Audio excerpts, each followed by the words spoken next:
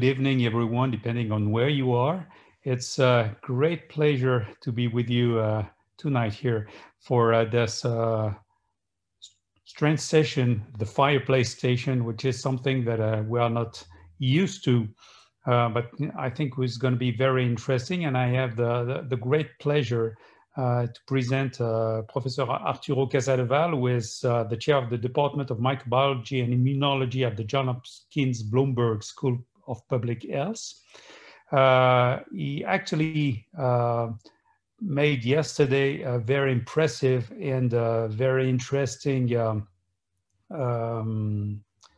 presentation on his work, and I think the format of this session is really to ask him directly all the questions that you may have regarding his research, regarding his opinion on any topics I think that he discussed yesterday. So it's really an open session. You can interact whenever you want. You can ask questions. You can, everything is permitted, so, and allowed. So Arturo, I think if you want to make maybe a quick introduction, and then we can start with the first question, if anybody wants to kick the meeting. I guess my question would be, Fred is also here. Well, he was a presenter, right, Fred? No, I was not on the agenda yesterday. Oh, okay. So, you know, it's an open, I'm happy to talk about anything. My talk was on virulence. We talked about a lot of things from the end of the dinosaurs to weather forecasting, to virulence. Everything is on the table. And my view about science is that science is fun if you should think about big problems, and everything should be discussable. So I'm happy to chat. So maybe I can start with the first question, just to throw something. You've been discussing yesterday a lot about the relationship with the fungi and everything that was happening after. But it is, I think, more and more clear now that there is a very intimate relationship between the microbiome and the microbiome. So how all the evolution that you've been showing regarding the fungi, do we have something that is comparable looking at the bacteria? I'm not aware of it, but I suspect that the same applies. The big difference, if you think about bacteria and fungi, is that the majority of fungal diseases, the most fungal pathogenic fungi, except for Candida, the dermatophytes, and maybe pneumocystis, are acquired from the environment. Whereas most of our bacterial diseases, we tend to acquire from each other. There are some examples, for example, Legionella, or some that you may get, but that's a big difference in that, in terms, so most of the bacterial diseases that we get are already host adapted in some way. Whereas if you go outside and you breathe Aspergillus, so you breathe histoplasma or something, that organism doesn't necessarily have any experience with you or you with it. And by the way, all viruses obviously are host adapted. Those you get directly from other hosts. And parasites are somewhat mostly host adapted in some way. I mean, think about it. If you get malaria, you're getting it a host adapted to a mosquito. But some of the other parasites you can get directly from drinking water or getting eggs or something. Those will come directly from the environment.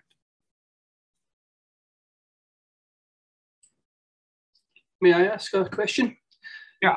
Can I ask what your thoughts are on Candida auris and whether we should continue to worry? Is it here to stay? So I think the second part of your question, the answer is yes, because once we know that it gets into a hospital, it's very hard to get out. That we know. And therefore, but to me, the problem of Candida auris is primarily one of infection control. If you have good infection control and you can control it, it tends not to be as big of it's manageable. But I think that to me, the problem of Candida auris is where did it come from? Why did it appear in 3 continents at the same time with different strains? And this is why we have proposed that Candida auris is the first example of a fungus that has adapted in the environment to higher temperatures and can now defeat the human thermal protection. So if that's the case, should we expect others? That's my concern. And the only way we will know about this is you will again have a situation like Candida auris in which a new organism is reported, and then it's reported in multiple places, potentially at the same time. There is no good explanation on how this organism emerges in Venezuela, South Africa, and India at the same time. And by the way, a fourth came from Iran about a year later that is now being established. So there are about 5 lineages come out. And people say, well, you know, the world hasn't heated that much. It's only maybe 1 degree. Why is this happening? And my answer to them is, you're not thinking, you got to think about this differently. Think about the number of really hot days. Every really hot day, very hot day is a selection event. All the microbes have to make it through it. So as you increase the number of days over 40 degrees centigrade in Europe, all those microbes are basically put under tremendous selection pressure. It doesn't matter that the average temperature is 1 degree. What matters is the extremes.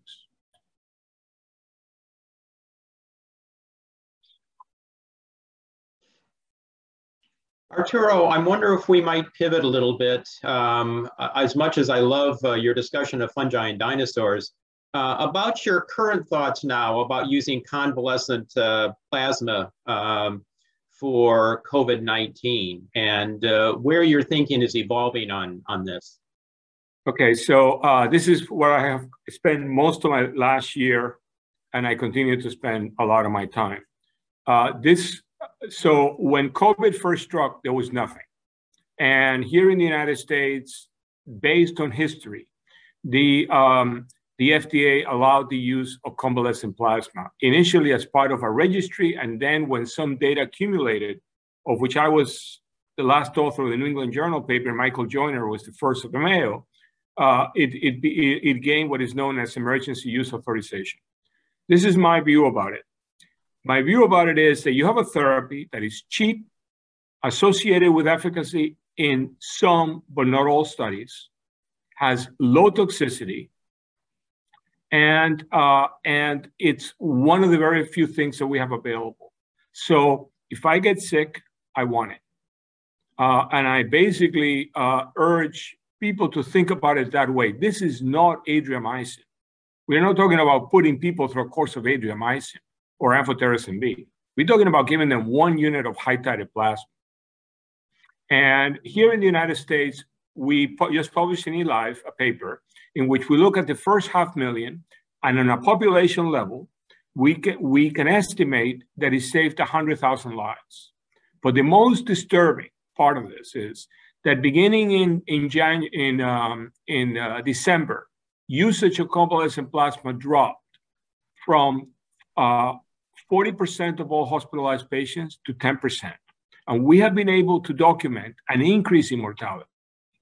So 30,000 extra deaths. And why has this happened? Because people have responded, for example, to the negative randomized controlled trials. Recovery had, as you know, found no difference, except in some small subsets there was a trend. And what I would say to them is, look, you're taking care of patients, you got to look at all the data.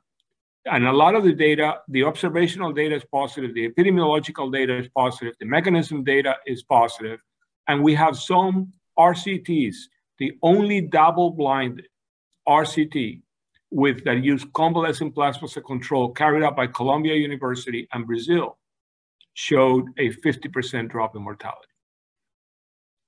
That is my view about it. I think that physicians need to justify why they're not using it, rather than justify why they're using it. Thank you. I fully support your conclusions. Yeah. And thank you. It's been a very difficult past year because the whole use of plasma became politicized. I mean, who would have, and I think you know what I mean. Can I ask a question to follow up on that? Yeah. So now with the large, especially in certain countries, percentage of the population vaccinated, but with people still getting sick, would you still recommend the use of convalescent plasma in patients that do become pretty severely symptomatic, not needing a hospital, but pretty severely symptomatic, but that have been vaccinated? For outpatient, we have a trial here that will be completed next month, in which we're looking at the use of plasma as an outpatient. Clearly, look, antibody therapies, if they're going to work early. This is an antiviral, right? So there is no way antibody is going to reverse inflammation in the lung. And yet, so the earlier you get it, the better. So what we're hoping is that if we get a positive signal, we have about 1,000 patients. We should be able to look at the codes soon. But based on the Lipster study in Argentina, they show a 60% effect if you treat early.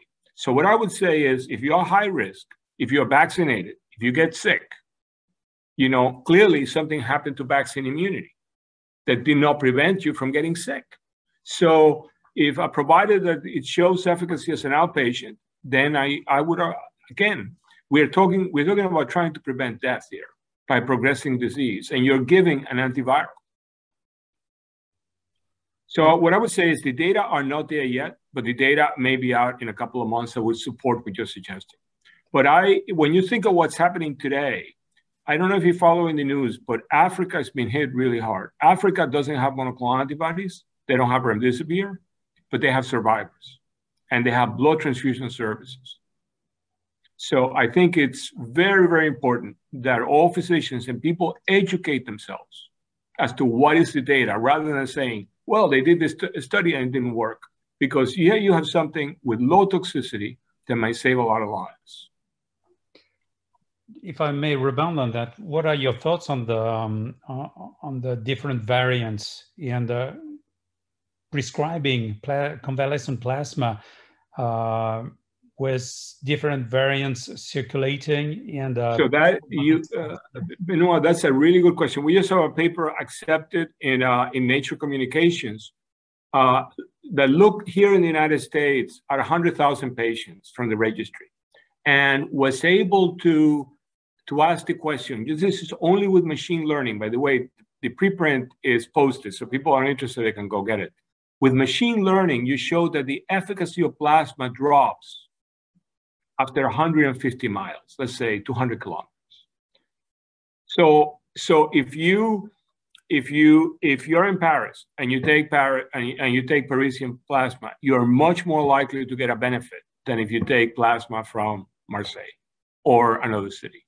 And what it's telling you is that the variants are out there. They're generating subtle variations in antigenicity that do so. Now, because of the law of mass action, which is, as you know, the more antibody you have, the more likely you are to bind. If you get really high titer plasma, I don't think it matters. Because you can still neutralize as a result of just driving the neutralization reaction forward. The old Le Chatelier's principle: if you increase the reactants, you increase the products. So in this case, the reactants are antibody and virus. So I think that if you have very high titer, it probably doesn't matter. And this is why there's a lot of interest here. Some groups are organizing to make what is called BAX plasma, to get plasma from even people who had COVID and then got vaccinated, because those tend to have enormous amounts of antibody, log orders more than you mount normally. So a unit of that, which could provide protection against probably any variant.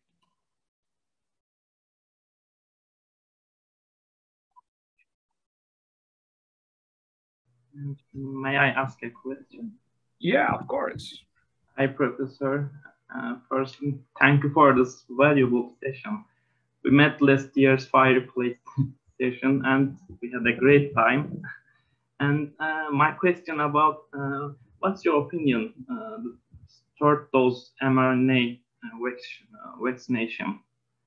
Will My be necessary opinion, or safe, maybe for new mutation? so my opinion is that they're amazing. They're amazing vaccines. And what people need to realize is the technological sophistication that went into this. But in answer to your question, to me, the great promise of it is that you can generate it very rapidly. Because all you really need to do, let's say a new variant arises that defeats the current mRNA vaccine, all you really need to do is take the new spike protein, clone it into a vector, then that vector make mRNA from it, and then put it into a lipid vesicle, and you have a new vaccine. So it took about 8 or 9 months to develop these vaccines. I think that if humanity runs into the problem of new variants that are defeated by the vaccine, you can probably get a new vaccine out in 2 to 3 months. So I think that it's a great celebration of science to the very rapid way those things were developed and the enormous amount of energy that went into it. And not only basic science, but clinical science. Think about it, they did a beautiful clinical trials. They were able to do things very rapidly. And in a terrible year, the story of the vaccines is something that I think we can all celebrate. But based on what you're saying, we are going very rapidly to a third shot, I guess. Oh yeah. And oh yeah. How do you think? Oh yeah. And I think that humanity has already lost the chance to contain this thing. We had a chance of containing it, and we were not able to. This is not going to be SARS-1. So I think that once it becomes endemic, then we will have new variants arising. And I think that probably in the future, you'll be getting your new COVID variant with influenza shot. But I do think life will go back to normal. I just don't think that we are going to, by normal, I mean a situation in which it's as manageable as flu. But I don't think that this is going to again be we're going to be able to take it out of the human population, especially when we're giving it to the pets. The dogs, the cats, the zoo animals now have gotten SARS-CoV-2. So it's endemic. So if you can allow me to ask now, sure. We see many countries in the world that the Delta strain is the most predominant one. So we can expect in like 2 or 3 months, like another strain will be predominant from any other area from the world. Mohammed, this is the way to think about it. Every single person who gets COVID is a chance for a new variant, because the virus is error prone. So the more cases you have, the more variants you will have. It's unavoidable. This is why I think it's so important to try to get as many people vaccinated as possible. The variants emerge spontaneously as a result of the error-prone polymerase. This is the basic biology of the virus. So the answer is yes. I think we're gonna have the delta, the gamma, the epsilon, and it's just gonna go. And unless we can get a lot of the human population vaccinated or immune as a result of having had COVID, we are going to continue to have waves of this going through. So allow me another question. You recommend more and more vaccination, but like what about the data that was like published maybe 2 weeks back about Pfizer vaccine and efficacy on the Delta strain and these new strains? If something that we should be afraid from it, because I think the risk from COVID is enormous compared to the risk from the vaccine. Look, anything you do in medicine has some risk. If I give you an aspirin, you have a risk of having a bleeding in the gut. Sorry, it's not about the risk, about the efficacy itself of the vaccine. Well, I think you're right that today the efficacy is less than it was a year ago. And that's because the vaccines reflect the original strains. But the efficacy, the benefit that you're getting is still enormous relative to not being vaccinated. So I implore everyone to take this vaccine. It is the only way we're going to control this thing. Yes, I agree. Totally agree with you. Yeah. In addition to precautionary measures, yeah. Thank you for your question. Can I ask a question, please? Sure. Do you think there is a risk of deploying lots of vaccines in sites where high transmission is occurring? Do you think that can accelerate the generation of new variants? Is there a risk? No. I think, in fact, the deployment of vaccines in any area, I think that variants will arise no matter what. It's a probability. Everybody who has COVID has a certain probability of generating a variant, a new one. So if you deploy vaccines in any population where there is a lot of COVID, if you prevent some cases, you have to reduce the chance of new variants arising. So I think that even areas that are being hit very hard, if we can get them vaccine, the humanity is going to be better off rapidly. Javier. Yes, going back to the use of convalescent plasma, you mentioned and you insisted that this should be used early. It makes all the sense of the world, which means at the same time that this should be used in the outpatients by definition, because they are not yet sick enough to be admitted to hospital. Now, there are many people that get COVID and they have initially at least mild disease. And it's difficult to sort out who should be the best candidate for a plasma. Can you elaborate on that? Is there any hint? Yes, Javier, that's an excellent question. So let's take the beginning of your question first. The point is that by the time you get into the hospital, I think Javier is making the point that by that time, the reason you get admitted is because you're short of breath. And the reason you're short of breath is because you have lung inflammation. And by that, and you're not going to get the benefit of it. Well, the data are that some proportion of individuals benefit. That is being shown over and over again. And probably the ones who benefit are the ones who make antibody late in that case. So even if you look at the recovery study, if you look at some of the other data that's coming out of Europe, individuals who don't make antibody early are at a high chance of dying. That's known. So if this is a disease where if you make antibody early, you're much more likely to survive. So those people that are showing up in the emergency room short of breath, some group still benefits by getting the plasma. The majority don't, because it's already too early. But if you could give it early, for example, what the Argentinians did was really smart. They gave it to people that were older than 75 years with risk factors. That's a population that's has a very high risk of death. So that's a population you can intervene in and make a big difference in mortality. So, I mean, right now in the United States and in other developed countries, you have monoclonals. So you can get monoclonals as an outpatient.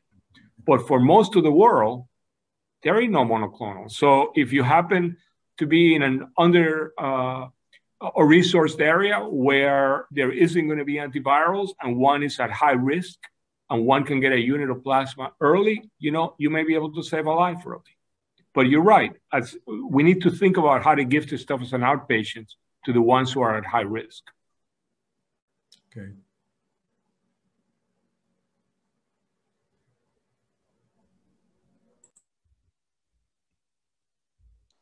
Maybe a more theoretical question.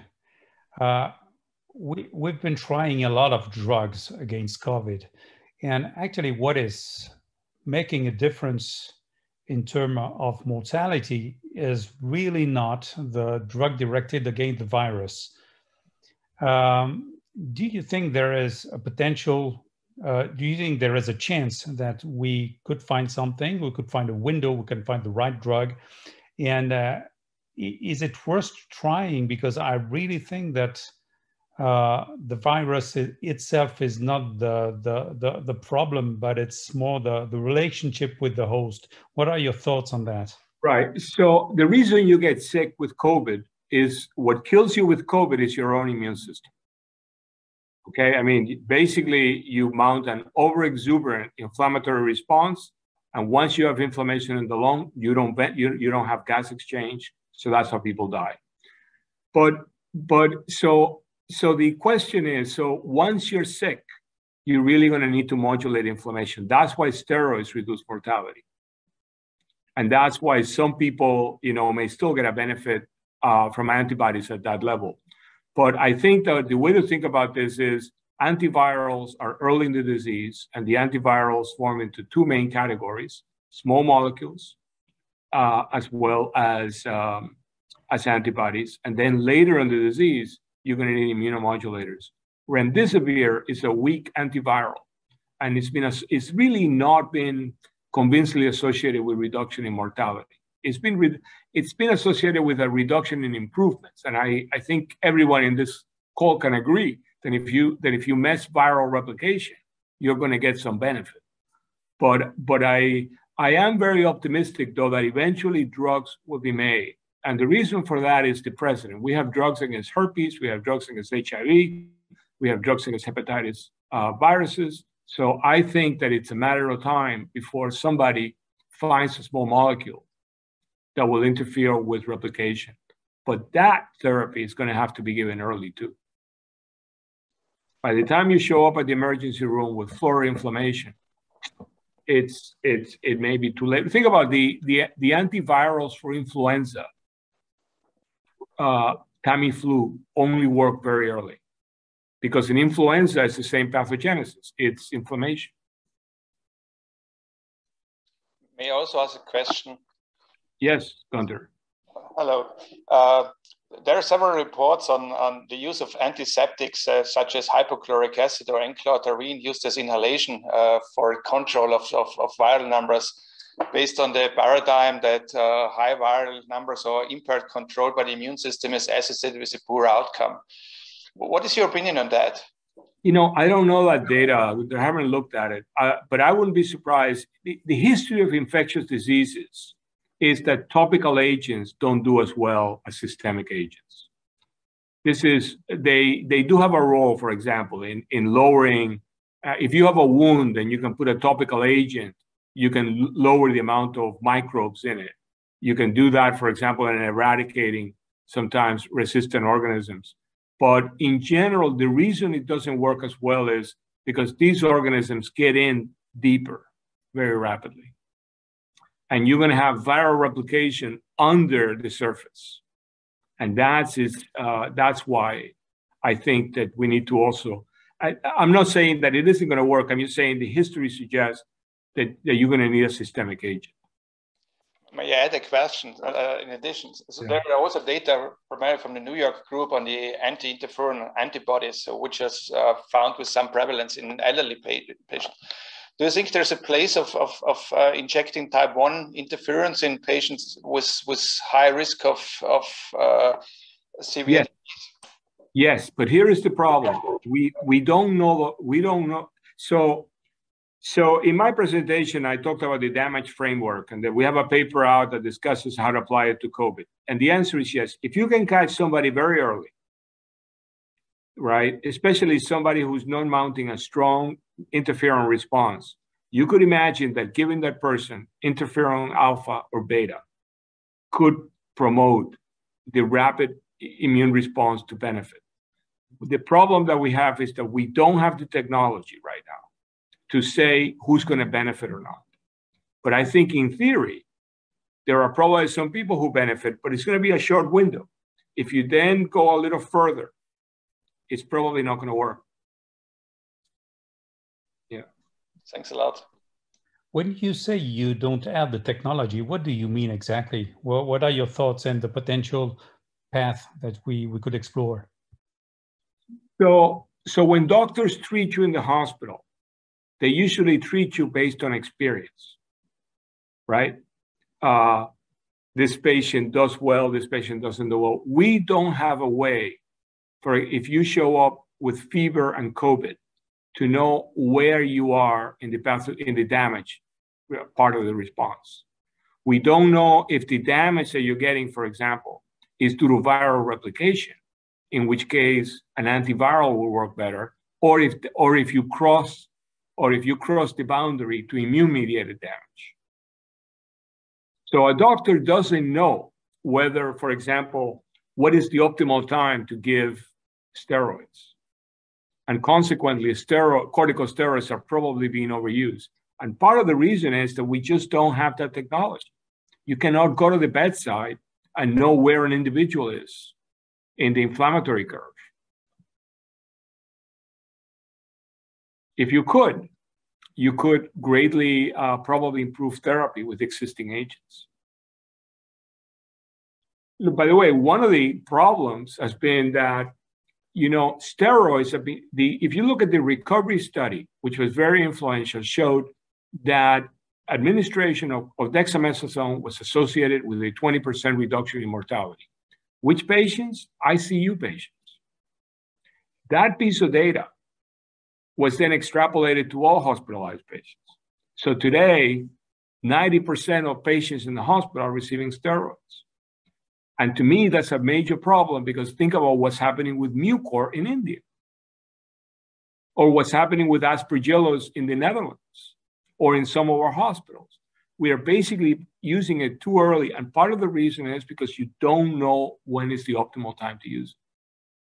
So they're using it early because they want to prevent the patient from going to the ICU. But the majority of those patients will have never gone to the ICU. And the net result is that you're immunosuppressing them. And if you're immunosuppressing them too early, well, that's going to aggravate the SARS-CoV-2. So as an example where I think some technology, science need to progress so we can do better against these diseases. A rapid way to know where you are inflammatory on the bedside. But to add on that, we have a couple of studies that suggested that to put on the top of corticosteroids some tocilizumab could improve the patient. So do you use it, and when do you start it? Right. So if you look at the tocilizumab data, anybody who followed it, it's been a zigzag. There were studies suggesting it's very similar to the convalescent plasma. Finally, a study, again, recovery by looking at large numbers of patients showed that there was a benefit putting it on top. But it's probably a small number of patients benefit only at the time in which IL-6 is a problem. When the people have looked at autopsy studies, people who died no longer have IL-6. So you probably get to a point at which it no longer works because inflammation has run its course. Again, timing, and again, the limitation. To do better, we need to have real-time inflammatory data. Do people in the audience use some kind of markers? Because it has been suggested things like ferritin, CRP, even IL-6 levels. Is it something that is in the routine somewhere? Yes. It's not being used routinely, but go ahead, Javier. I was going to say that patients that are sick enough to be admitted to hospital, we are very concerned precisely about what has been already discussed. Timing is critical. When to give tocilizumab, for instance, is a big question. Now, we learned that if we do that at the ICU level, it's too late. And we are learning as well that if we use this in the floor, maybe it's too early. So that's part of the problem. Again, as Arturo mentioned, I was very interested in using convalescent plasma because that's something that we have available Monoclonal antibody is another story, and it's not easy to get it. Well, it's impossible to get it in Spain, for instance. It would be very difficult. So I was thinking about how early is early enough to give convalescent plasma or to give tocilizumab. And I was looking for an easy marker, something that when patients come in, which is more or less day 7 or 8 of the disease, if, for instance, being 75 is fine, half comorbidities is fine. There are 2 risk factors easy to imagine. And I thought that maybe lymphopenia, if the lymphopenia is low enough, maybe this would be a marker to use convalescent plasma, imagining that this group of patients probably are not good producers of antibodies. But of course, we haven't studied that seriously in detail in a prospective manner. That's all I can say. You know, IL-6 for us is useful. This is, and ferritin, of course, as well. But not a single marker is enough, in my view, right now. That's all I can say. Yeah, I think Javier is 100% correct. I mean, we need something that could allow you to know what this the problem with all these therapies is windows. Things work, and the problem is that the window is different for different patients. Some patients go from being well to being in the hospital in 3 days. Others show up much later. And so some people are suggesting, well, why don't you just measure antibodies? And that is potentially a way. You could just take a unit that can be done relatively quickly. You could check for antibodies to SARS-CoV-2. The problem is that there is also data that a lot of the antibodies that are made early are not very good. In fact, some of these early antibody responses may have been memory responses to the other coronavirus that are not neutralized. So just knowing that may not give you, clearly if there is no antibody, then you giving something makes a lot of sense. But finding it, you need to be careful about saying, well, then I'm not going to use it, because the truth of the matter is that the antibody that you make at 3 months when you're in the convalescent period is very different than the one that you make at 10 days. That has been documented. So, you know, one optimistic thing is how much we learn in such a short time. If you think about, it's been a tremendous human tragedy. It's been an assault on humanity from nature. But the amount of knowledge, where we are today from a year ago, it's something that I think we need to celebrate. Arturo, if I might pivot one more time, understanding the absolute origin of SARS-CoV-2 could be really helpful in pandemic planning for the future, and yet it's so politicized now. How hard should we be pushing on trying to understand the origin of this virus? So in full disclosure, I just have a paper submitted on the use of science to try to sort out the origins of SARS-CoV-2. I think, Fred, that we need to find out what happened here, or at least try to find out. Because, look, if we have had 3 coronavirus outbreaks in the first 21 years of the 21st century, that means that we're probably going to have another one by 2030.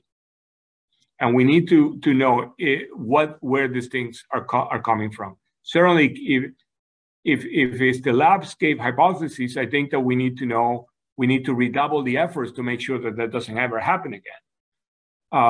But I feel that the overwhelming amount of data suggest, unless somebody is able to provide human intelligence, that this happened, that we're dealing likely with a zoonosis. And I feel that no matter how hard people work at it, unless there is what we call a smoking gun, unless there is evidence.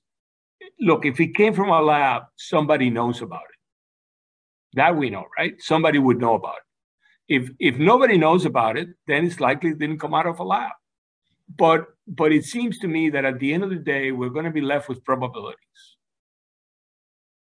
And that is probably the best that we're going to have.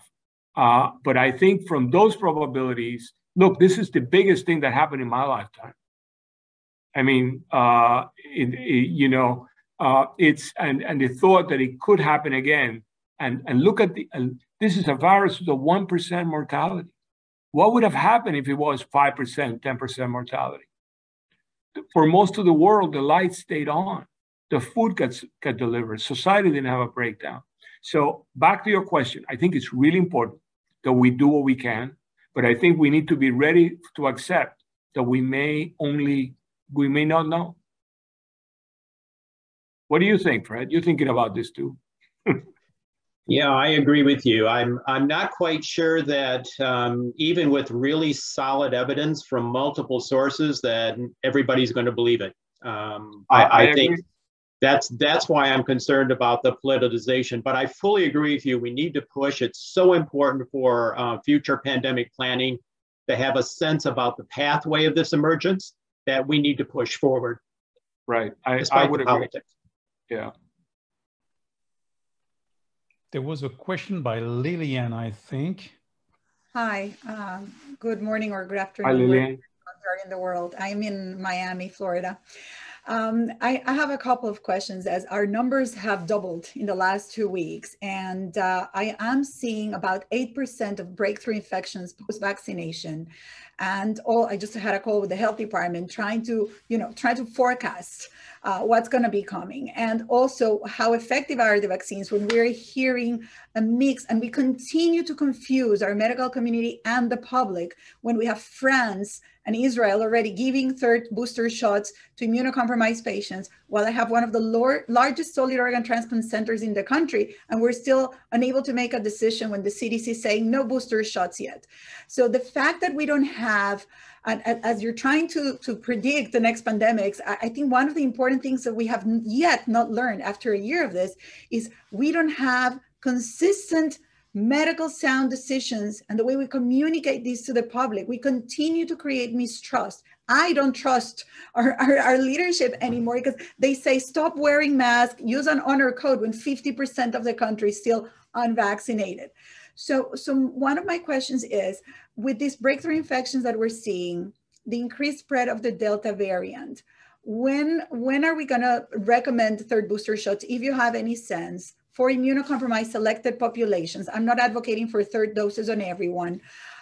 Is they're valuable or not in checking antibodies? Because I routinely check antibodies in some of these populations and breakthrough infections. I'm finding that they have antibodies, yet they have severe disease. And in unvaccinated patients, we really need to get the message out that they really need to get protected, because still we're seeing an increase in admissions and the majority are the unvaccinated. I don't know what you're seeing in the rest of the world. I'm just very concerned that things in Miami were much better, and now we went from 50 to 100 hospitalizations in 2 weeks. So Lillian, I think that you are describing what we're going to see in the rest of the country. So here in Maryland and Hopkins, we have very few cases, but that's because we have a high, something like 80% of the city has been vaccinated. But it's inevitable that some of these variants that are emerging this vaccine that I got was to the original virus, and it gives you some protection against all other ones, but it will lose with time. So I do think that boosters are coming. I have heard discussion of physicians planning to do it on themselves. That is, they're completely vaccinated with either the Pfizer or Moderna, to go to the pharmacy and get the J&J shot, which is heterologous immunity, because now you're crossing vaccines. But you're absolutely right. Look, the messaging has been confusing, but this is what I would say. We got to be gentle. I mean, the public health authorities are trying to do the best they can with incomplete information. And there are major differences of opinion. Today we have Pfizer approaching the government about a booster shot. Over the weekend, we had Dr. Fauci saying that we didn't need a booster shot. Correct. FDA and CDC said this morning, we don't need a booster shot. And the same news says Pfizer is advocating for a third booster. So I feel that, again, there might be political interest. There might be Pfizer just wants to sell more vaccine. I mean, we don't know all the details. There is a symmetry of information. However, I do feel that, and this is a call to action for everyone, I do think masks were working When we relaxed the masking measures worldwide, we started seeing an increase. So while we decide what to do with the vaccines and we get more scientific data, let's focus at least on sending the message that people please mask again. You know, that at least is something we can do, and it's cheap. Lillian, let me ask you a question. Are you using plasma? We have not been, we were using plasma very early on. We have really limited the use of plasma. I'm using more monoclonal antibodies, and I'm seeing a significant increase in the use of monoclonal. And that was another question. We are even on vaccinated people coming in with symptoms, even if with detectable antibodies, if they have risk factors, I'm just giving them monoclonal. And again, I don't have great data to say that the monoclonal will add a booster protection against these variant strains, but I'm concerned if I am seeing low levels of antibody, and what I usually do is you give me a history of vaccination, we check antibodies, no detectable antibodies, we give monoclonal. Unless it's someone who's a transplant recipient, we don't even check antibodies because our assay detects the spike protein. We're going to get an assay that will detect both spike and nucleocapsid. But in the meantime, if someone has risk factors and I can avoid a death, I'll rather give them the monoclonal than plasma. That's my take on this. And the monoclonal is a 10-minute infusion in the ER. Plasma, it's a little more complicated, and you have to call the blood bank, make sure it's high titer plasma. I don't know what you're doing or others. Well, I think that it's variable. In New York City, you have some hospitals using plasma and other hospitals not using plasma. So just like you're talking about the differences in messaging, your care will change depending on where you check into the United States. And it reflects what the physicians think in a particular place. Here is some thought for you. Your monoclonals only bind to a small part of the protein. So one of the monoclonals, the Lilly monoclonal, was already defeated by the variants. No, we're not using, we stopped using Lilly back in March. You're using the Regeneron cocktail. Using Regeneron because it's double, it's targeting 2, right. And we had data. We had already preliminary data since March that Lilly, when we were using BAMLA, November through February, that's what we had available. But since March, everything has been converted to Regeneron. In fact, we saw that beginning to fail because at the beginning, everybody who got the monoclonals didn't get hospitalized. And then later, a few months later, you begin to get people hospitalized after the monoclonals. But the monoclonal half-life is 28 days. Yeah. So what's the half-life of the plasma antibodies? It's the same because it's IgG but the big difference is that with plasma, you get biological variability. That is, you get a lot of very different types of antibodies at a smaller amount. With the monoclonals, you get only two sites with a lot of antibody. So because we're part of the Hopkins prophylaxis trial. We have the prophylaxis and the treatment. So you're part of our trial. Yeah, I've been working with Shmuel since. With Shmuel and David.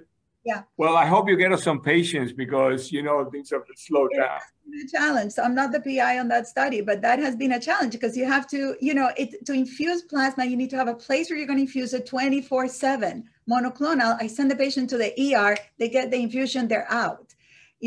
So that's one of the challenges, I think, with the plasma. For the hospitalized ones, yes, plasma is an option if we do it early and they don't have detectable antibodies.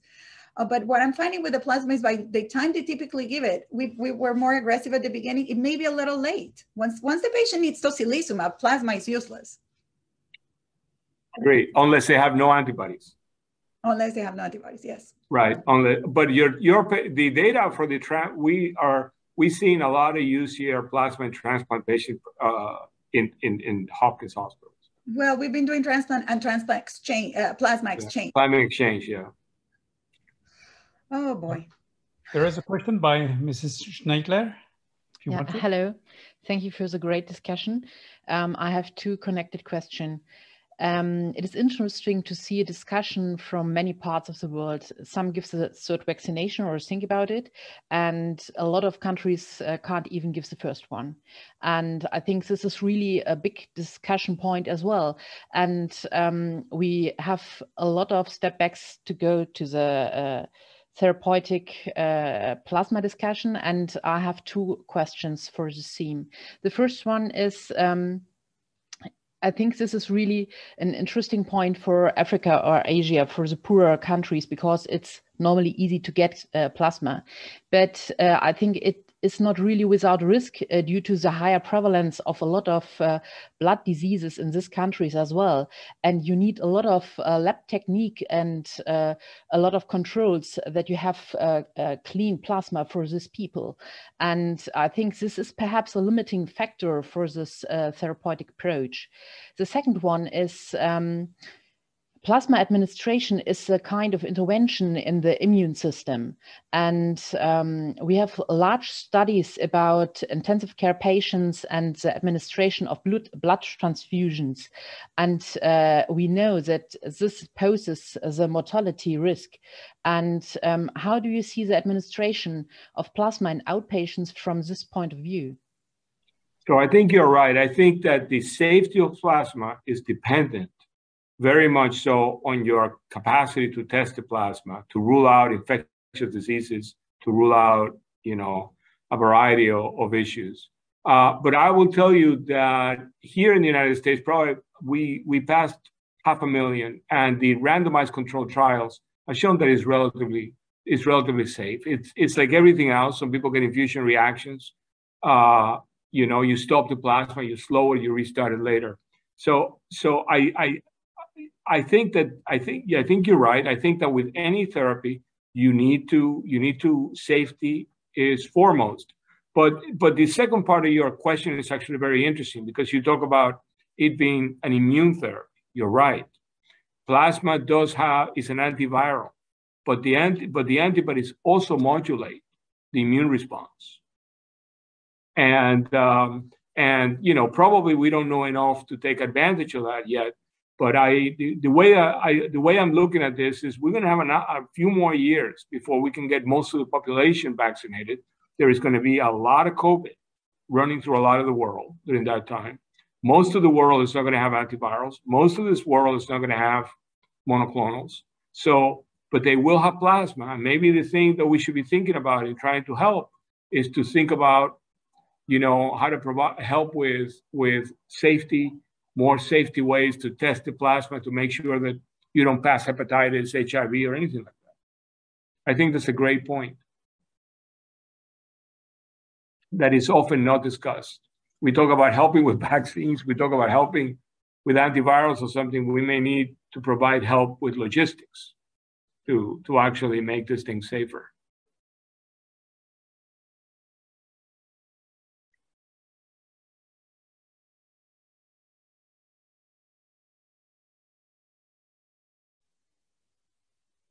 Okay. We've been all over the place. I think there is a question in the dinosaurs. It's been a wonderful 50 minutes. We talked about practice in Jacksonville to talk about Candida auris. I think it's wonderful. Yeah. If there are no further questions, I don't know. I think there's a question in the chat. In the chat, okay. Yeah. There you go. Let's go to the chat. I missed the Candida auris part, but because I was late, sorry. But I would love to have another 50 minutes to talk about that in the future, because it's a huge challenge. And the main one is diagnostics. And if it's a diagnostic challenge to get it locally in Miami where we are, I can't imagine in developing countries where it's impossible to test in a timely manner. And the only way to control this, since we have no way to decolonize the patient, it's how do you identify them quickly to avoid the spread? So if I miss the discussion, let me know if it's recorded, so I'll watch it later. Well, we did a little bit of that. I mean, before I go to the question in the chat, the idea was just that Candida auris may be the first fungus to break through our thermal barrier by adapting to higher temperatures. Most fungi cannot cause human disease because they cannot grow at 37 degrees, but they are adapting rapidly with global changes. So the question in the chat has to do with the problem of what is reversible, and in particular, lung fibrosis. So what you have is you have damage. Damage triggers inflammation.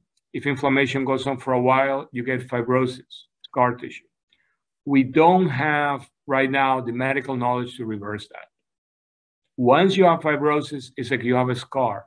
You have it forever.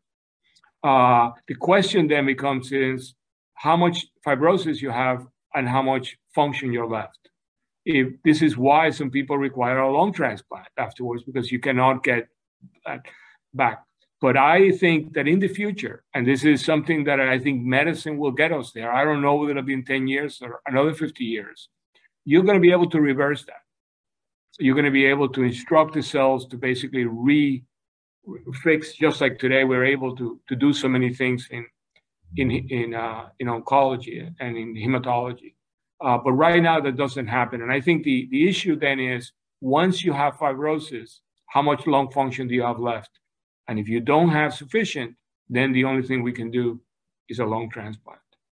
You want to comment on that, Lillian? Since you're on the front line? Yeah, so I'll tell you from personal experience.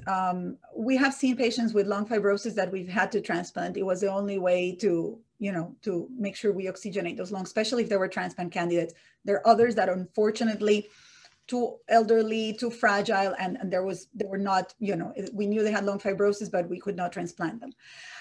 One of my close friends, from childhood friends, is a physician, ended up getting COVID last July from his child got infected, and he ended up critically ill. And we threw everything under the bus on him, right? Talking about evidence-based medicine. I think the hospital where he was even gave him, Mucomist IV. But one of the drugs that he got early on, they were able to get compassionate use of adiptavir, which is a vasointestinal peptide. And even though he went on ECMO, he was in the ICU for 3 months. He was on FiO2s of 100%. We were able to airlift him to Jacksonville, where they have a very robust lung transplant program. They were able to get him off ECMO, and he's back to work and alive, and no lung fibrosis. Zero lung fibrosis. He got 3 rounds of plasma. He got plasma exchange. He got steroids, remdesivir. He got, you name it, tocilizumab twice. He got everything. But one of the theories, and I don't know why this is not more widely adopted, was the use of early on of the vasointestinal peptide that maybe perhaps prevented the development of pulmonary fibrosis. I don't know if you have any more data, but this is, again, from last summer. I have not seen wide adoption of adiptavir, at least not in the US or in any guidelines. And I wonder if this might be an effective drug in selected cases to prevent the development of lung fibrosis. That's actually fascinating case. And all discoveries like this often begin with a single case. A case, you get a hint, then you go and you do a case series, and then eventually you do a randomized control trial. I hope somebody listens to your experience and does that, because if we can prevent fibrosis, that will be an enormous medical advance, not only in this disease, but in a variety of diseases where scar tissue is the problem. Yeah, I think the hard time we have is that we still don't have a good way of predicting who will develop the fibrosis. Okay, so I think we are getting to the end. Arturo, we would like to thank you a lot for this very interesting and amazing discussion that we had. Thanks to everybody for connecting and discussing with us. We had a great time, and I wish you a wonderful evening or morning or anything you are at. Goodbye. Thank you and goodbye. Bye-bye, everybody. Bye-bye. Thank you.